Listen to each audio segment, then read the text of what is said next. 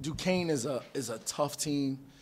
They're a relentless team. I told our guys last night that they're dangerous when they get down because I watched them battle back against Rhode Island. They were down the entire game, 19 points.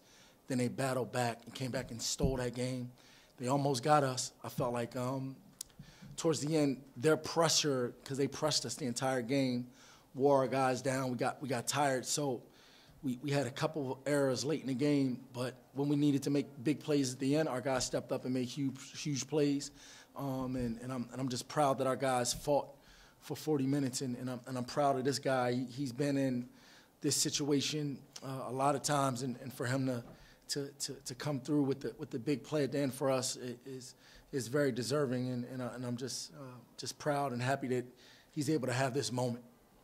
Questions for Pookie? When did you, as the clock was going down, when did you know I need to just go do this?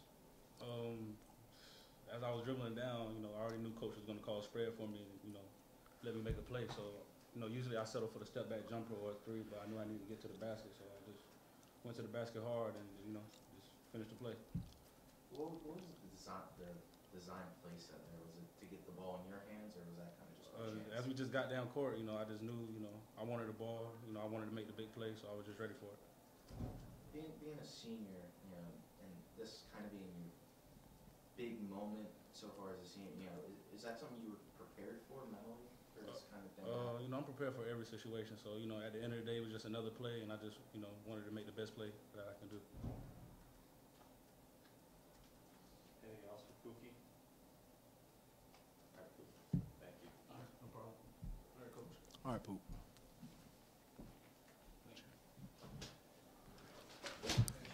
Said you saw you in Atlantic City, maybe 65, about 500 in the A-10 on February 15th. I'm sure you would have taken it. Would you believe it? You know what? After that Atlantic City tournament, I had hope, because we played well. We had won 2 games in a row. We had our full team, and we were just a different team at that point. I expect these guys to win every game. I'm not going into any game in our conference schedule feeling like we're inferior. I respect every single team in our league. We have some great coaches in our league. We have a league that has a lot of young talent, but I think if we bring it every game, that we'll have a chance to win every single game in the league. And even the 5 games that we lost, you can look at each one of those games. There's a possession here, a possession there that was the difference in the game. And today, we just had the fortune go our way, where Pookie made a huge play at the end. But in games past this season, it was a missed shot and we were on the receiving end of the L. So I'm just happy that our guys are continuing to stick together, continuing to believe in each other, and wins like this today, I think can only help their confidence moving forward. 5 of your last 6 have been wins. I know you said earlier in the season that even the losses you were proud of how your guys battled through the whole 40 minutes. Do you think having those experiences early on have kind of prepared you for these type of games in conference play? Yeah, because there's not a situation that we haven't addressed, other than blowing a 10-point lead with 3 minutes left, and we'll address that tomorrow, which we did tonight. So every situation that we've addressed, I feel like we've gotten better, and now we're at the point of the season where, we're playing, the top half of the league. So our guys have to bring the maximum effort every game now, because the significance of every game with the seeding and so forth and so on is huge, man. So.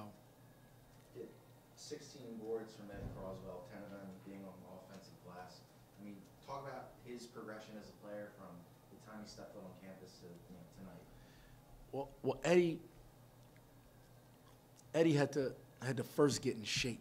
Like when he first got on campus, man, like he was heavy, and we really worked on trimming him down so that he would be able to play long stretches, you know. So now he's in the best shape of his life, so he can actually play hard for longer extended periods of time. And I think that's what's helped him more than anything. He's always had a nose for the ball. You know, that was his thing. In high school, he was a relentless rebounder. And rebounding is one of those traits that translates at every level, right? So he's just showing us that, you know, he can rebound with the big boys. And, you know, today we needed every last one of those rebounds that he got today to give us a shot to win it. And I'm just proud of him, and I hope that, you know, he continues to play with the confidence that he's playing with. You mentioned the seeding a minute ago. How much do you look at the standings? I've looked at him a lot more that we started winning. You know what I mean? You know, obviously now as you're playing, you know, all the team like Duquesne, we hadn't played them before, so you know you wanna know where you stand. Like, you know, the conference tournament is approaching in a little over a month, and we, you know, we're playing for something now. So, you know, we want to make sure that we know what's at stake every game. I want to make sure that I know. I don't want our guys worrying about it. I want our guys just worrying about getting better and us trying to be the best team that we can be by the time we get to Brooklyn. But for me, it's important that I have a good idea of where we stand, just so I know where the program is right now. Would you say you guys are playing the best basketball? We're playing our best basketball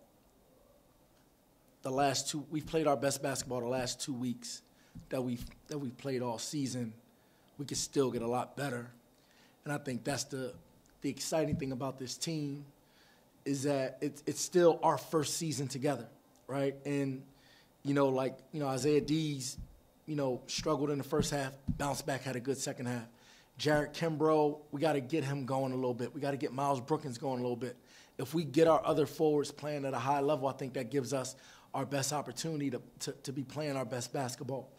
You know, end of the game, I thought our guys looked a little fatigued. We got to address that. We got to figure out a way to get these guys, you know, in a little bit better shape as the season goes on.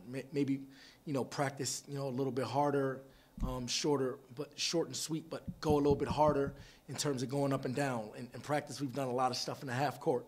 So today on game day, they're going up and down for the first time in a couple of days. Felt like it affected our wind a little bit. So as the season goes on, we're just going to always evaluate where we are and what we need to do to keep getting better.